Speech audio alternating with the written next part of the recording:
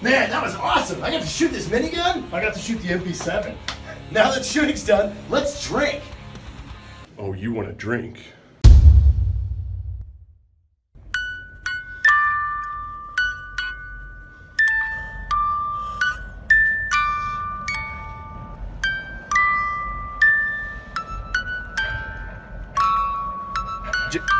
Jared! What? Why are we in a tank? I don't know. Why are we in Iraq?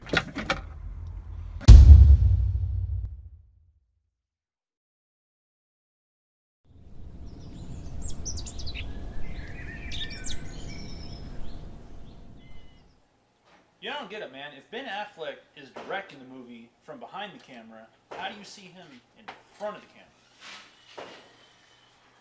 Oh, look who decided to show up today. So where'd you guys end up this time? You wouldn't believe me if I told you. So we're gonna do this MP7 video or what? Yeah, y'all ready? Let's do this shit. All right, man.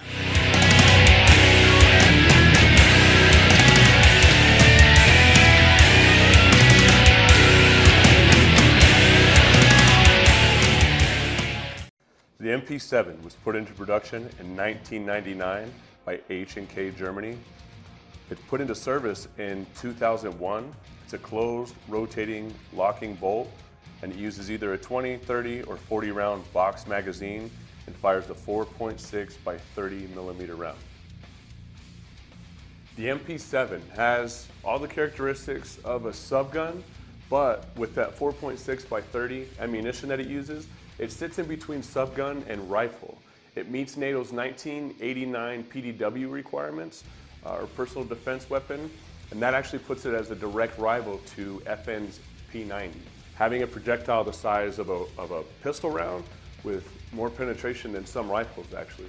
The MP7 is used in at least 23 different countries and used by almost 30 different organizations, including the Pontifical Swiss Guard in Vatican City. So there's also a semi-auto version created called the MP7 SF, but the UK's Ministry of Defence Police, as far as I know, are the only ones using that version of it. All right, so now we're going to take this over to Sean. He's going to break it down for you.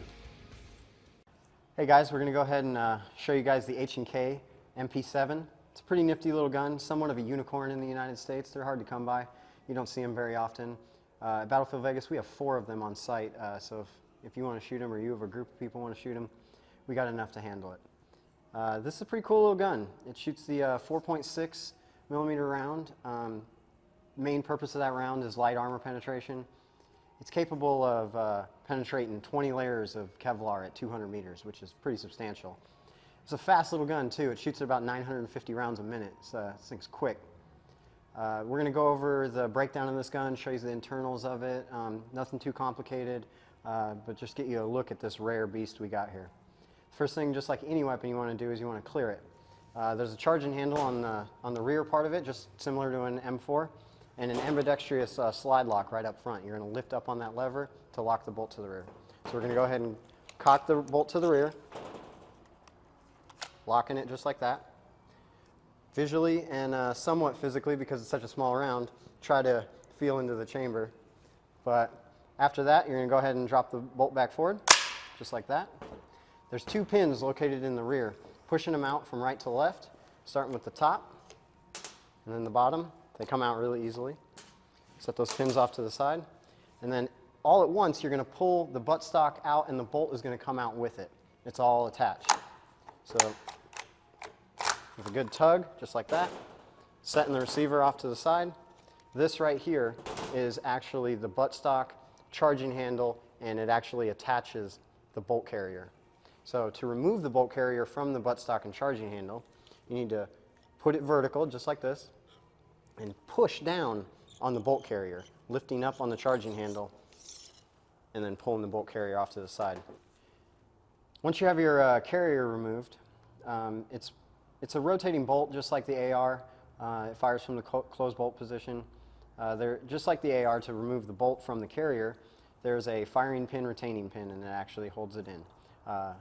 from left to right. It's kind of stiff on some models, but you're going to push that pin out, just right here. And then the firing pin, unlike the AR, actually has a firing pin spring on it, and it's retained by this guy right here. It's just a little lever that holds it in. You're going to turn it to, or push it to the side, and it'll actually expose a little recessed cutout area in the firing pin, and you can go ahead and grab a hold of it, pull it out.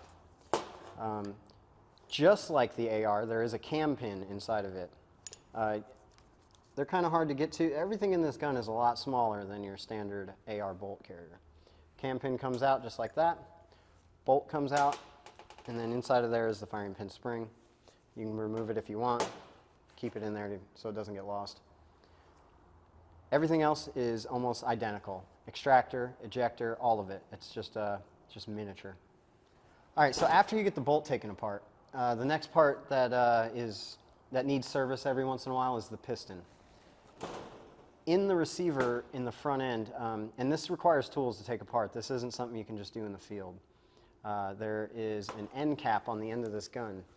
First thing you want to do is take a punch. There's a little lever right in front of the foregrip. You're going to push down on that lever and pop out this little end cap that exposes the piston and the front of the barrel. You're going to get an Allen head key, and you're going to, in the front of it, I don't know how well you can see it, but in the front of it, there's an Allen key set screw. They're pretty stiff, especially out of the factory, but you're going to go ahead and counterclockwise pull it out, and then behind that, there's a little cutout in the side of the receiver right here. You're going to use a punch or a pick or something. You're going to push the piston forward because, like I said, it's going to be in there pretty good. It's held in by gas rings. Push that piston out. It'll fall out, and then just use your standard stainless steel brush, clean it off, make sure that your piston rings are intact. Don't mess them up too bad.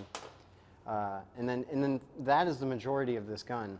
It doesn't actually get very dirty. There's not a whole lot of propellant in this round to burn off and create a lot of carbon buildup.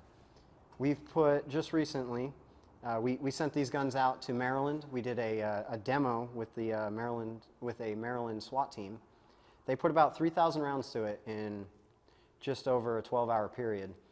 So these guns got ran through the ringer, and they performed fairly well. There's a couple little things about them that the police there didn't like. One of them being the charging handle located in the rear. It's kind of flimsy. It's made of plastic. The main complaint of it is through the higher round counts, about 1,500 rounds or so, this charging handle, and I don't know if it was due to being warm or what, it was also raining at the time, but this charging handle, under repeated firing full auto, this charging handle would start reciprocating with the bolt, hitting the shooter in the nose every time he would fire. That was one of the main complaints of this gun. Cleanliness was good, reliability was great with this gun. And knockdown power, I guess, stopping power, if you'd call it, with this round was in question. But we're going to go over the round comparison size just so you guys at home can get an idea of how little of a round this thing is. Right here in front of me, I have a 5.56 round, your standard 55 grain. Right here is a 5.7 round, which is actually what this weapon was competing with at the time during design. The next one is the 4.6. Just the little guy. And then I got your standard 9mm, just to show you grain weight size. It's night and day. Right here is the rounds. It's a pretty big difference. The reason that they went with this round is so that they could keep the magazine internally stored in the grip rather than having one, in the breech area. It keeps this gun really compact, small, lightweight. But other than that, I mean, I'm an HK guy, and I gotta say, I really like this gun, aside from the insane rate of fire that this thing has.